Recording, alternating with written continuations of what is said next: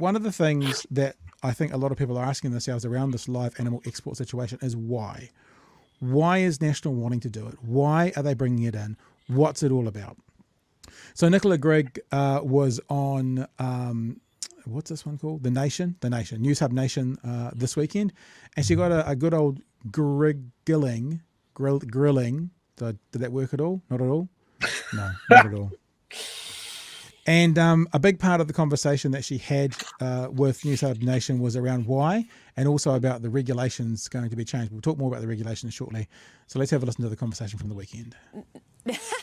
Look, nobody's had any stringent regulations they've had to stick to. So if we were to form a government, we want to amend this Animal Welfare Amendment Act that has banned the trade, and we would implement what's called a gold standard. We've been working really, really closely with the Australian... I like how she says, what's called a gold standard, like it's a new kind of phrase. It's like, now, I'll walk you through what a gold standard is, but what it means is a standard that's top notch, what we call a gold standard. And it's like, I think we kind of get, I think it's self-describing, but I think we kind of get that, don't you think? No, so you've lost me. You've lost me there. I need a... Sorry, you're going to say, I'll cut you off. No, all good. All right, I'll keep going. Exporters on this, and they've implemented it themselves. And the bottom line of that gold standard is that only custom-built ships can land in New Zealand and depart with our animals on board. And I went up to Napier just last week and got on board a Dutch-built vessel called the Galbra Express, and it's a $100 million custom-built ship. And honestly, I was so impressed with it that I've got absolutely no concerns now at all about the safety and welfare of our animals being transferred by sea. And on it we saw, special drain... But only 10% of the animals that go to China go on those boats. So why... Now, to me, because I'm dumb, this was a bit unclear. She does explain it a bit later in a second, Rebecca does. But so only 10% go on these new fandangled boats. That means the other 90% go on boats that are converted from container ships. That means National has to figure out how to get the other 90% of animals onto these boats that can only currently take a capacity of 10% and cost $100 million each. So is that clear? Does that make sense? So National is going to change this law back and then not have the ability to actually do the live exports with these new ships because there's not enough of them. But they're going to change the law. Are we out here defending and promoting that 10% of the industry if 90% of the industry is not getting it right and putting animals in those horrific conditions?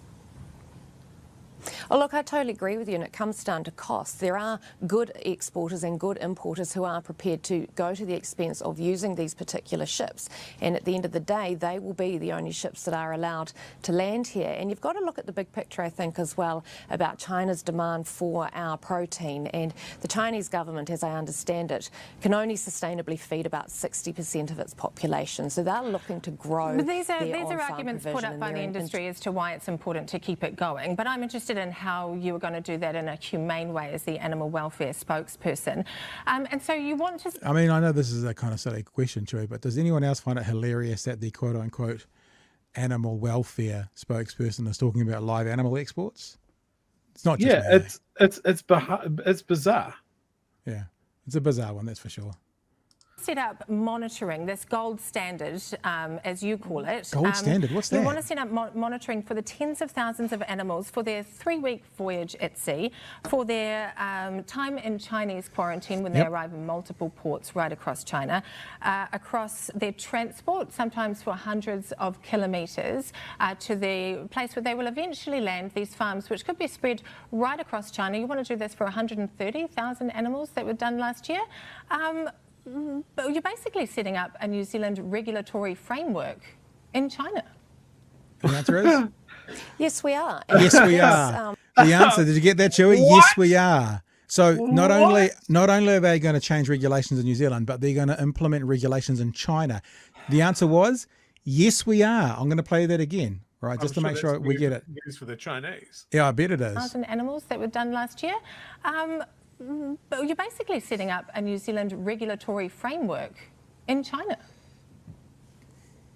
Yes, we are, and that's to do with our trading relationship with China. As I just said, China wants our protein, so I do believe that China will meet the expectations that we are looking to implement. So we I trust don't for a them. minute believe that all animals are... We trust them, Chewy. It's a bit like Luxon and Seymour talking about trusting people not to have to be able to isolate for themselves for 7 days. We trust them.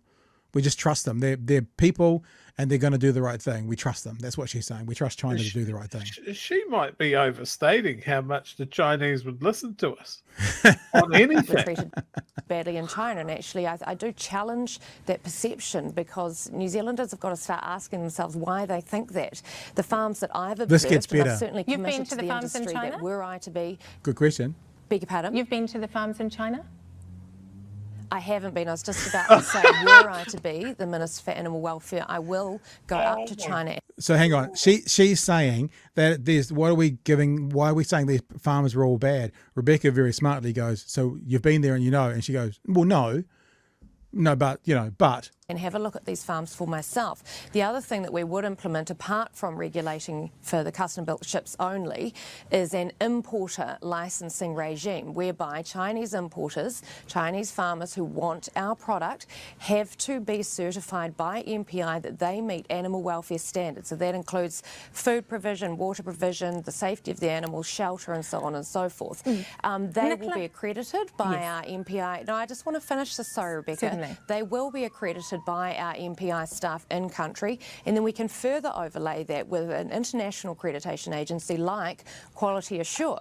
And so then New Zealanders will have comfort in the fact that New Zealand stock going up to China are going to be treated to the same conditions as they would on farm here in New Zealand. Well, this is a huge logistics exercise that we're talking about now, both here, but mostly in China, which is another sovereign country which doesn't have any animal welfare laws, as you'll be aware, Nicola. This is beautiful. Is it realistic? Is the Chinese government on board? Because MPI says it doesn't have jurisdiction and cannot require a verification of animal welfare after the animals arrive. Yes, but it can require it, if these farmers and importers were to be seeking certification to import our animals. And equally, there's opportunity. Yeah, but what that's basically saying is if they can tick all the boxes, we can let them do it. That doesn't, I mean, look, I'll tell you a little story. Secret time, as Bert Kreischer says. When I got my first mortgage, I was married at the time, and the mortgage broker sat down in our house. My then wife was pregnant with our first child. And the mortgage broker said to me, planning on having children in the future? And at that time, we already had bought a baby buggy and it was sitting in the laundry. And the response from me was, yeah, at some stage. And I ticked the box and we got the mortgage, even though we didn't fulfill the criteria exactly. Now, it was never a problem after that, but I knew that if they knew there was a baby going to be along in 6 months, that might have impacted our chances. So in other words, we ticked the boxes, but we didn't necessarily follow through on what the expectations were other than paying the mortgage was obviously the big one. But you know what I'm saying? If you tick a box, doesn't mean you're necessarily then going to follow through on it. So I think that's the point that they're making. And National sounds very naive to basically be saying over and over and over and over and over again, we can trust China. Or, more importantly, we can trust the farming sector in China to do the right thing, because that's what they're doing. Because after you've got regulation, I mean, I'm sure lots of farms in New Zealand and lots of businesses, full stop, fulfill regulations or fulfill criteria to do things, yet still don't do them. How many fucking restaurants do you go into that's got a C rating and not an A because they don't clean as well as they're supposed to? You know what I'm saying? Yeah, it just sounds like they're creating a system that is absolutely full of loopholes. Yep. And I think bureaucracy. There's one last beautiful bit to come from this, talking about going up to America, because someone's mentioned in the chat about the animal standards in America as well. And that will, sorry, I didn't mean to cut you off, Troy, but we'll just play this. It's only 35 seconds and then we'll be back. For MPI to work in with our offshore counterparts, particularly on the likes of Chinese quarantine facilities, as you've suggested. And again, I just want to push back on this perception that Chinese farmers are cruel to their animals, or the Chinese system is cruel to its animals, because I think that there's a massive assumption. Well, that's not a perception, it's just a fact that there are no animal welfare laws in China. It's something that you will be aware of. But nor are there in America. That's the interesting thing. There is not an Animal Welfare Act in America. Do you know the saying, hoisted by one's own petard? you are going to see a real world example of that. You ready for this? You ready for this? Here we go. No animal welfare laws in China, something that you will be aware but of. nor are there in America. That's the interesting thing. There is not an Animal Welfare Act in America, and yet New Zealanders don't seem to mind our animals going up there. So you've really got to question our underlying Do we export live animals to America? We don't, do we? Not as far as I'm aware, No, but that's the point. So that is the point. People don't challenge it. But that's because we're not exporting them there, Nicola. There you go. So that would be the dictionary devastating definition of hoisted by one's own petard. Now, the whole thing started up with her talking about regulations and basically saying we're going to re-regulate the sector, which of course raises the question, based on what Mr. Luxon said within the last 2 weeks. On the red tape front, it proposes requiring both local and central government to scrap 2 existing regulations if they intend to introduce a new one, and setting up a review body to advise on regulations. So there you go, John. Sounds like about 20 regulations have been added. So that means 40, according to their law, have to go. 40 regulations somewhere are going to disappear to start up live exports again, Chewy. I just love that they've trotted someone out that is just like unprepared. Yeah. Like she's read her breast, she knows the talking points that she's got to hit, and then has just walked into that thing about America. It was really dumb. And like the live, like you're talking about, like 10% of the ships are custom built and they're all luxurious for the animals, and they'll love it. It'll be like a cruise for them, all the way to China. And then 90% of them are floating rust buckets, floating concentration camps. The whole thing doesn't make any sense, right? We're sending live animals to China. It's the same thing that we do with other products here. We just give people the raw materials and then they create something of more value. Why can't we do that? And look, this is the other thing, right? Let's just repaint this idea about the 90%. Let's just put a little example down here. The city that you live in has 100 buses. Yeah, 90 of them are dilapidated, broken, holes in the floor. People who go in there are breathing carbon monoxide, etc., etc., etc. 10 out of those 100 are mint. They're electric. They're state of the art. They kiss you on the ass as you're going through the door. There's an electric thing that blows air in your face. They're the most amazing things in the world. What they're proposing is to come in as a government and ban the 90 buses that are full of holes and are causing you to do carbon monoxide poisoning, and only keep the 10 that are working. But those 10 have to first either fit all those other customers that go in the 100 buses in them, or the new then potential national government is going to require 90 of these other buses that cost $100 million each to be built for these exports to happen, or for the bus rides to happen. I can tell you what I think the likely scenario. The likely scenario is it'll be like a yes. Within the next 12 years, we expect all of these boats to be replaced, and we'll just continue on as we are right now. I mean, I can't see any other way, because another part of this interview, I think she said there was either 25 or 45 of these boats in the world right now. That's it, the whole world. And so therefore, if there's 5 or 10 of them operating out of New Zealand, that means there's 90 or 100 of the other boats going. So how long is it going to go from not just 45 of these boats around the world, but enough to give New Zealand access to 100 of them? You know what I'm saying? It's just utterly ridiculous. Does anyone think that this is an actual legitimate, serious policy from them? Like, well, I just read somewhere in the I get the sense from this that there is no intention to follow through with it. I got this a couple of times with them as they're coming up with stuff that is just not going to fly, and it's almost like, well, we're all comfortable in opposition here. We're not ready to be a government. We'll just half-ass it. That's interesting. It's like, I mean, it's a tiny percentage of our exports. Yeah, it's got massive negative connotations for a lot of people. Like, it's a barbaric process. There's not a public outcry of people going, oh no, we've got to keep our exports up. They're like, everyone's happy to let this go. Yeah. So who's this policy for? Yeah, exactly. Why?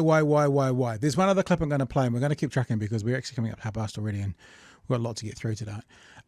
Is this just, and look, you know me, Chewy, I had a big conversation last night. I do feel uncomfortable when I refer to someone's intellect and kind of question it, because I think it's sort of a lowest common denominator. Go, oh, you're a bit thick. But you have to ask the question. Let's be generous and say, when someone is so ill-informed that they seem to, and I'm saying seem to because it's not a legislation, but they seem to not even understand announcements made recently in the sector about not allowing bobby calf killing anymore. So I'll show you that first. So Fonterra announced that they're ordering an end to killing bobby calves on dairy farms. Yeah, Fonterra has ordered its farms to stop killing bobby calves on their farms unless there is a humane reason to do so. Now, obviously, there's a bit of wiggle room there. They might say a humane reason is because there's too many of them, which means nothing will change. But it's not a legislation. Fonterra has ordered it, and it seems that Nicola Grigg hasn't had that memo because she talks about all the bobby calves that are going to be killed if we don't do this. So have a listen. The other part is we have an enormous problem now here in New Zealand with an excess of 130,000 bobby calves a year, which are excess to the internal supply system. Now, these tend to be the second-tier grade of genetics and livestock that, at the moment, quite frankly, are going to be culled. Why would you not take this opportunity to give these animals a long and productive life by putting them on a boat, a custom-built boat, where they're treated really, really well on the... This is the other thing.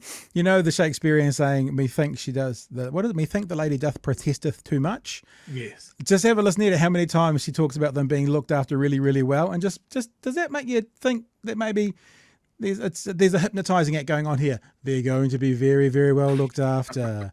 They will be very, very well looked after. Life by putting them on a boat. And remember, they're going to have a long and happy life being on a boat going to China and being killed for meat. That's their long and happy life. They're going to have a long and happy life being cut up in China after being on a boat for several weeks. Don't look too deeply. The long and productive life by putting them on a boat, a custom-built boat, where they're treated really, really well on the water up to the destination farm, where again they're treated really well on a destination farm so they can live a full and productive life and feed a nation that is looking to build its rapidly growing population with good, safe, healthy New Zealand protein. This sounds exactly what the industry is saying, Nicola, but I just have... So there you go. But the other thing about this long and productive life to be eaten. I mean, I don't know too much about the industry. I know friends in Huntley who have a beef farm, and they don't live their full life and then get put on the plate.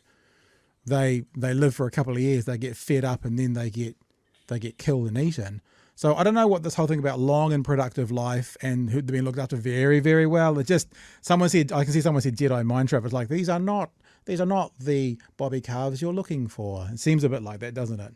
Yeah, sure. Absolutely. And other things that should don't forget that we are propping up China's population. Like they can only feed 60% of their population, and without our New Zealand concentration ships for animals, cruise lines for animals, 40% of the Chinese population is going to die. That it's just crazy. Yeah, it's all our fault. Like I still don't see who she's appealing to. I don't like the absolute if we're talking about our farming industry, like you see farmers quite often go, "Oh, people don't understand where the food comes from." It's because we've got politicians like that speak about that. Like the bobby calf thing is gross. Like anything to do with the dairy industry, that is one thing that really sticks out of my mind. If you've ever been stuck in traffic in the rural area with a farmer taking a trailer full of dead bobby calves stacked up like firewood down to the works, you're staring at that for half an hour. It really makes you think about your dairy intake, I tell you that much. Yeah, and look, the other thing is she was talking about China wanting our protein. China wanting our protein. I haven't yet heard a reason as to why there needs to be live exports. Because frozen would be fine. China can still get our protein. So that was the point I was just thinking that jumped out of my head there. So they can be humanely killed in New Zealand. They can be frozen and sent to China. They still get our protein. So that's off the table. That argument's off the table. So what is it? What's left? Why they have to be live? Like New Zealand's export farming has been always built on sending frozen products overseas. We invented it to send meat back to the old country. Those freezing works here in New Zealand, they provide jobs for New Zealanders. We can then look after, be responsible for animal welfare from the farm to the works, and then we ship everything overseas. We're adding to the quality. We get to gold standard everything. The moment we hand off to another country and go, well, there you go. Like I don't see the benefit. Where is the added value in that?